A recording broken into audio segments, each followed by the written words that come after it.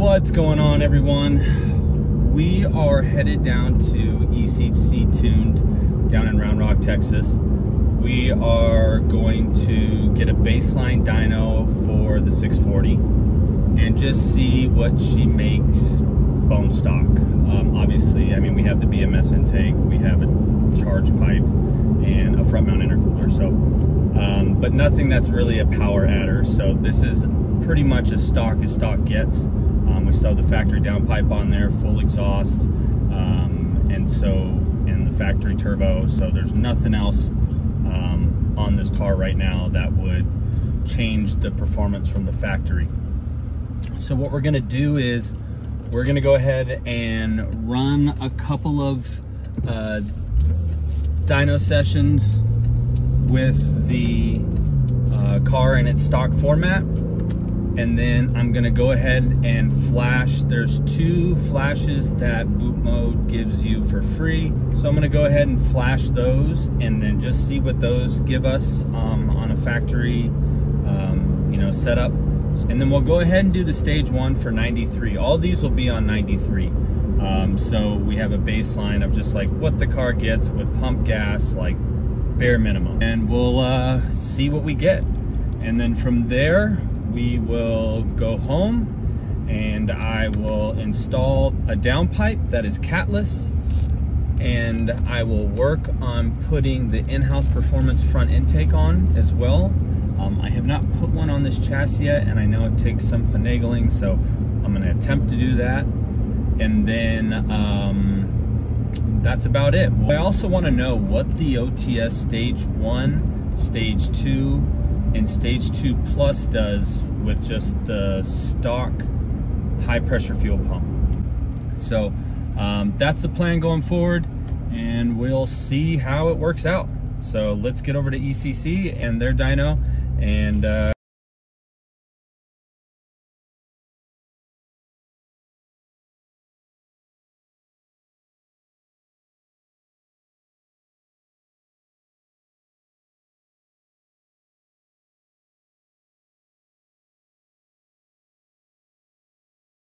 ECC tuned, and for some reason my stock flash has failed. I can't get back to my stock flash. I think it's an issue on my end. I didn't download it correctly. So it says the flash worked, but coding did not work. So I'm gonna flash the Stage 0 MPPK, and we're just gonna use that as a baseline. Okay, so we got the MPPK flash successful, so that's good. Now we're gonna go ahead and get this thing going on the dyno.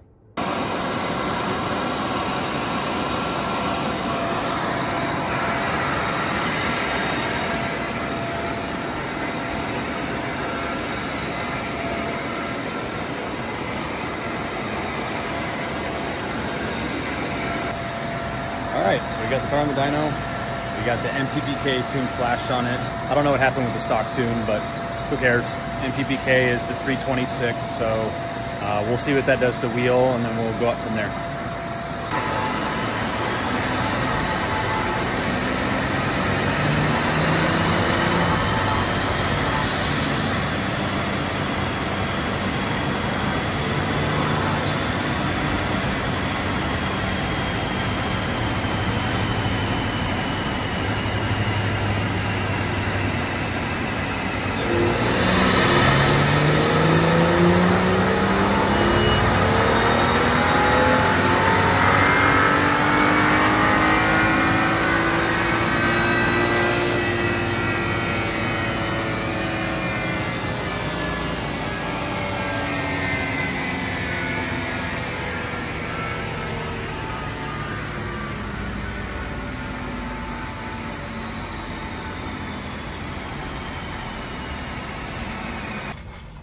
All right, so after the normal computer bullshit, everything's always gives you a problem when you have a dyno day.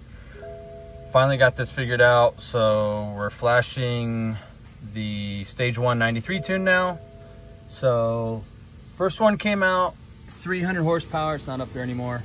So we're gonna go ahead and get this flashed, and then we'll see what this one does.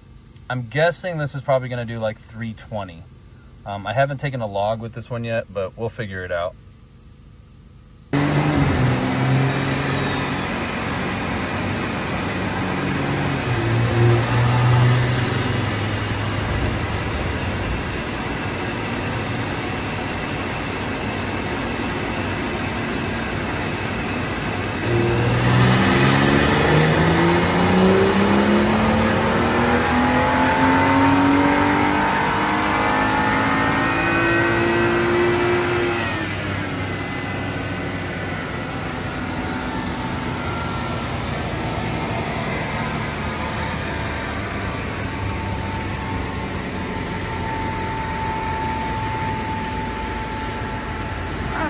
340.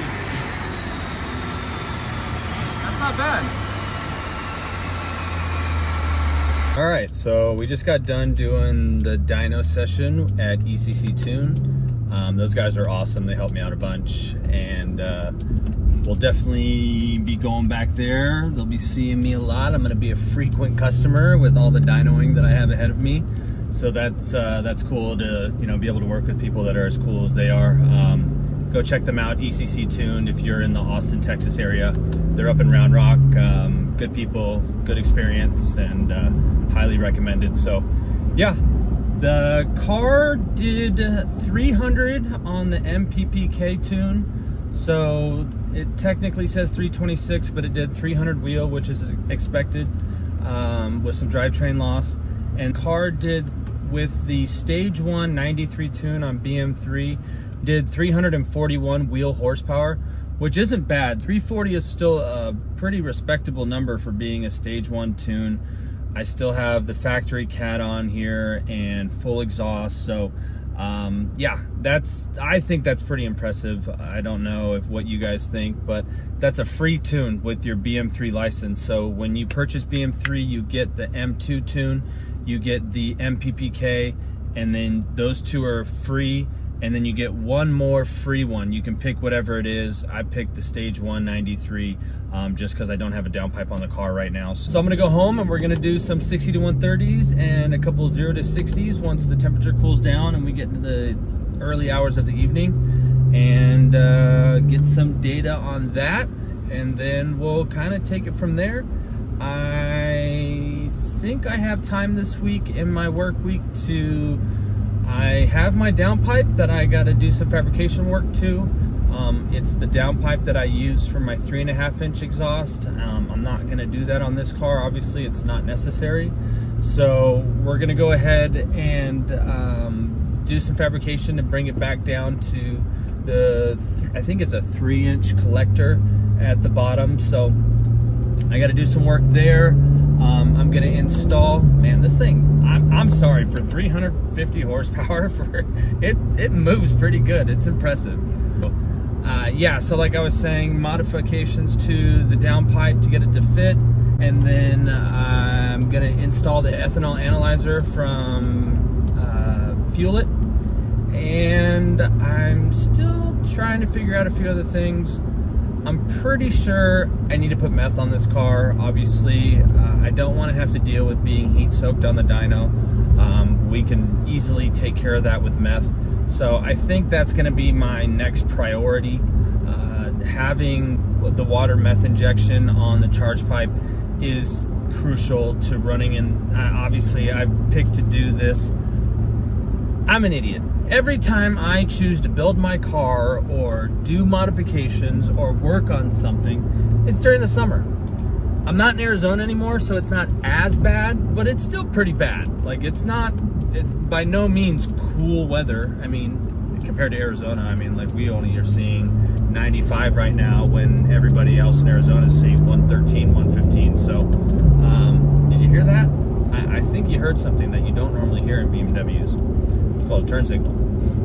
So, so yeah, I always choose the summers, but anyways, so I don't want to deal with being heat soaked on the dyno. These cars are very finicky on the dyno. This car, and even my 535, hated going into roller mode. That thing always gave me a problem, and so we'd have to turn the car off, clear the codes, put it back into roller mode, start the car, get it going, and then hope everything works. But yeah, I always choose the summer to work on cars like an idiot, so it is what it is. I guess I like to suffer. Not only do I like, you know, bigger cars and heavier cars that make that require more power to make, you know, the numbers that we want to see, but I want to do it in the middle of summer, so good on me. So yeah, that's what I got going on right now. So we'll get this thing back in the garage. We got the big brake kit coming. I ordered the parts I need to do the big brake kit, so show you guys what the brackets look like, the install process, and how easy it is. It's super easy, and for the performance you get and the looks, I mean, like most of the time, you know, big brake kits, most people don't need them. Obviously, when you start putting in power, you want to be able to stop. The 5 and 6 series brakes are garbage. In my last car, before I did the big brake kit, the reason why I designed the big brake kit, bracket kit, and that whole system was because I would take my car on canyon runs and I would get brake fade. I even had the RBF 600 and 660 in the car, and with new upgraded pads and rotors, and with the factory calipers, they get brake fade real bad. I hate the limitations that that come with the M series, so putting M5 brakes on it. I hate the limitations of colors and having to buy used stuff. You buy everything used, it's pretty close depending on how much you spend and what you get. Which, you know, calipers and how much somebody's selling them for on eBay or wherever you get them from. So it ends up being pretty close, but then you're getting a brand new set of calipers, a brand new set of rotors. You're not worried about anything warped or needing to be rebuilt or seals being bad or whatever. And then if you want them powder coated or painted, you can get them painted afterwards, but at least you're doing it with a clean set of calipers and you're not dealing with an old used set of calipers. You could, you know, really easily paint them, or just get them powder coated since they're fresh. There's no oil in them. Send them out, get them powder coated whatever color you want, and you're good to go. We're getting it going. We're getting dialed here, so I'm excited to keep this going. It's pretty fun. I'm enjoying this car, man. This car is a joy to drive. I miss driving the 535, so it definitely feels like that, and I'm happy to be back in a car again.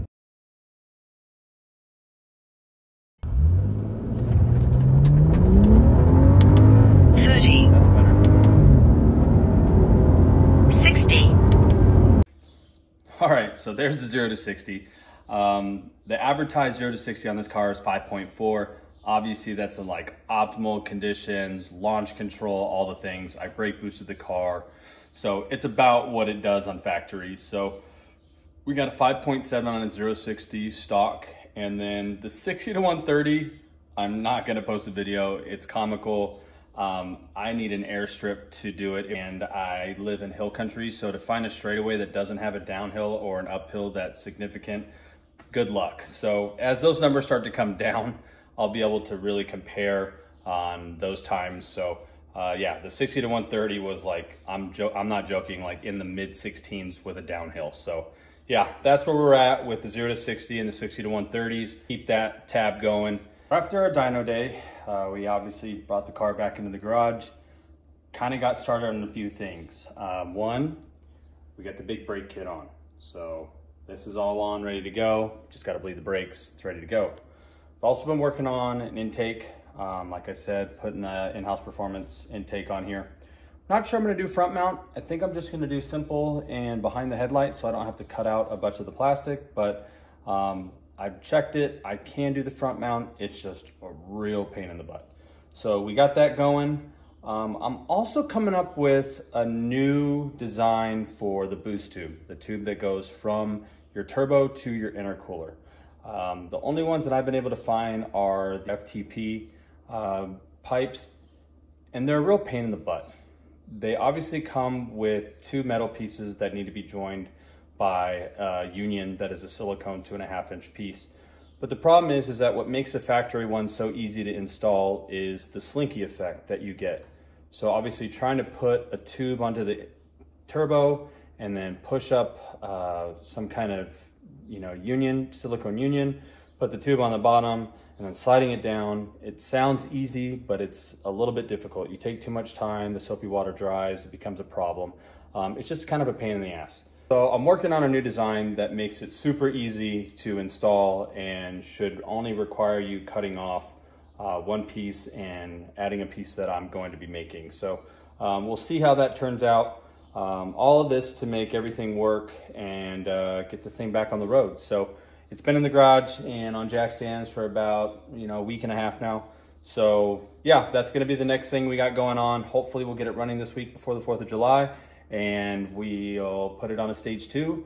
I'll actually take it, I think, to ECC, and what I want to do, because I've had a lot of requests for this, is I want to, with the downpipe now put on it, the full exhaust, we did the muffler delete and my 3.5-inch downpipe with the cat delete. So now that we have all that done, I want to put it back on the dyno on the stage 1 and see how much horsepower we gained.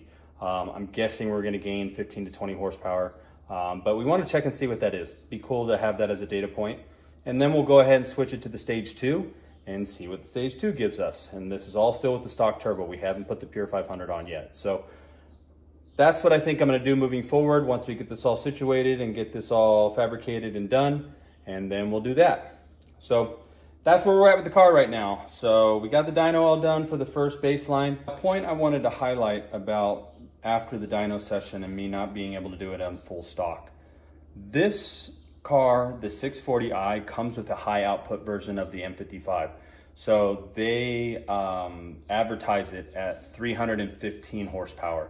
So the MPPK is advertised at 326 horsepower. So it's only about a 10 horsepower, crank horsepower difference. So obviously when we went on the dyno and we got that 300 horsepower, it's pretty close to what this car is going to be making. So I don't think that we've skewed the data too far. So I know it's not that big of a deal, but I just like to be as accurate as possible when it comes to collecting data. So I think we're pretty close. So thanks for joining this episode. Hit like, hit subscribe. We're going to keep this thing going. I tried to knock out 2 this week. I was successful. Wait till the last day on Sunday to post this one. But yeah, we got this thing going and ripping. We are a pure turbos dealer. We are a Dorse dealer. I am working on putting together an N55 package that allows you to get all the things you need to just slap on your car and make horsepower. So stay tuned for that. Big brake kit is on sale right now, and we're going to be doing a 4th of July sale this week. We're going to be doing up to 20% off of some of our products on the website, so keep an eye out on that. So yeah, I'm sure you guys will hear from me before the 4th of July, but have a good start to your week, and we'll catch you guys soon. Take it easy.